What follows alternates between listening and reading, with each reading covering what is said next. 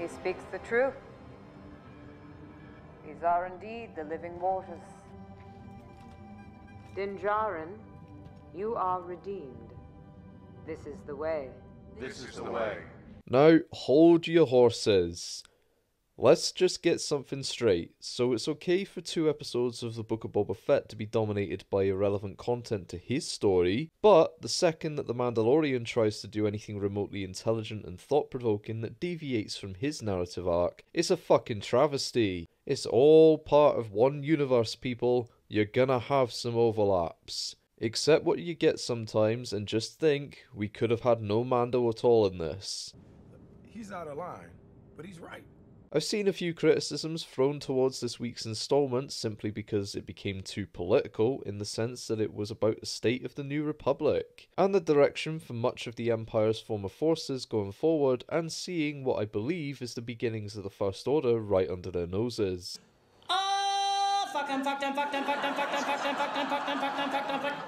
This was a narratively driven, engaging, nuanced and thoughtful addition to the show that had shaky acting but, in retrospect, was intentional, and provides a lot of thematic subtext going forward as this series is steadily ascending the staircase of doom towards the sequel trilogy.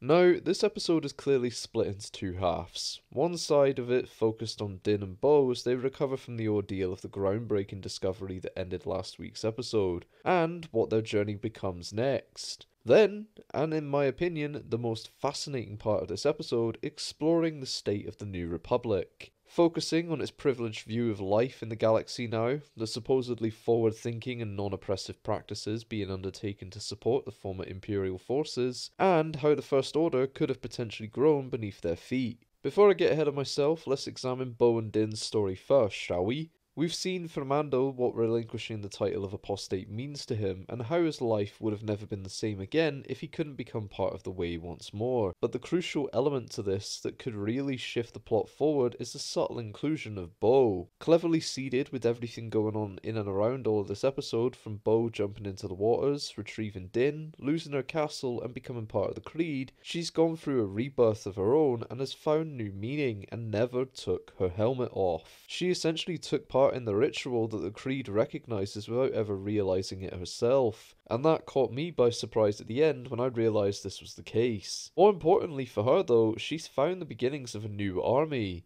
A new group that follow a radical mentality when it comes to their devotion to Mandalore, but a group that are devoted nonetheless, and she could utilise these men and women to reclaim her throne. The roadblock for her, however, could possibly still be Din. He is the rightful bearer of the dark saber and ruler currently, and if it follows the tradition of the saber needing to be won by combat, then she'd still have to defeat him to reclaim that title. It's not uncommon for members of the Creed to fight amongst themselves, but this would be rooted in something more personal, and have greater consequences for the people of Mandalore. If Bo was to challenge Din now, it could potentially sever ties for herself and Din from the Creed. If Din were to lose, he could be rejected on the grounds of being an incompetent leader, whereas if Bo was to win, she could be left again on her own, as they wouldn't see her as a stable leader given she'd already lost Mandalore to the Empire once. This is just one possible way to do it, but there are so many possibilities to this story going forward where we could see an implosion of the remnants of Mandalore based solely on selfish ambition or defiant pragmatism.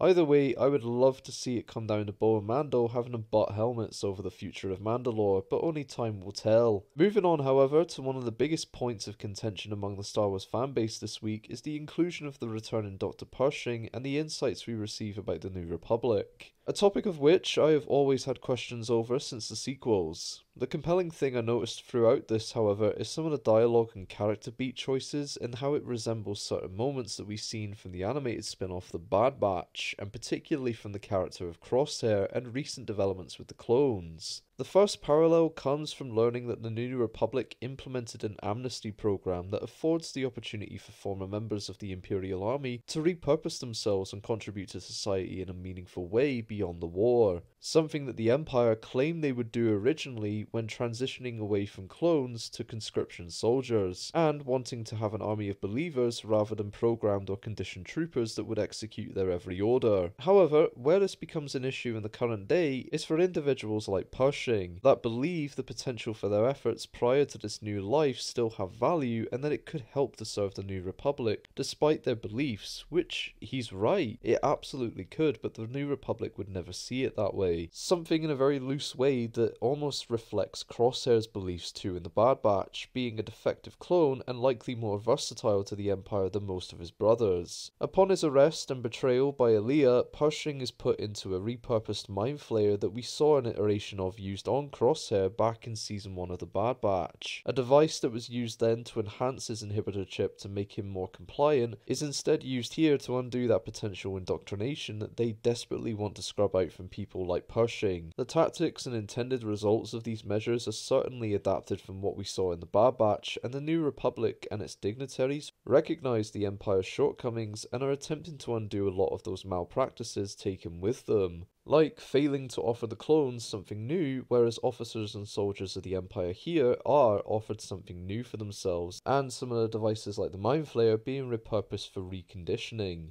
The similarity that remains here is using the number designations and stripping these men and women of any of their former identities, which in some cases could be seen as a good thing, but when you look at Pershing's interaction with the Republic dignitaries, it comes across as patronizing and like they don't value their lives at all. Despite the rehabilitation centers and pomp and circumstance surrounding a lot of this, it all feels fake. You continue to look at them as numbers. How does that help to reintegrate them into society? Checks facts? It fucking won't. The New Republic has made all these strides to convince everyone that they're not going to operate like the Empire and that that time is gone. However, much of their environments, technology, and now even their recruits are part of the remaining vestiges of the Empire. Even with good intentions and visible amendments made to the galaxy right now, there are always going to be those that don't agree with the new rules in play. I understand that this might have felt too slow or there wasn't enough Mando in their Mandalorian show, but all the actions of this will undoubtedly influence his journey and the future of Mandalorians, especially with Bo's castle being bombed by TIE interceptors that just appeared from nowhere.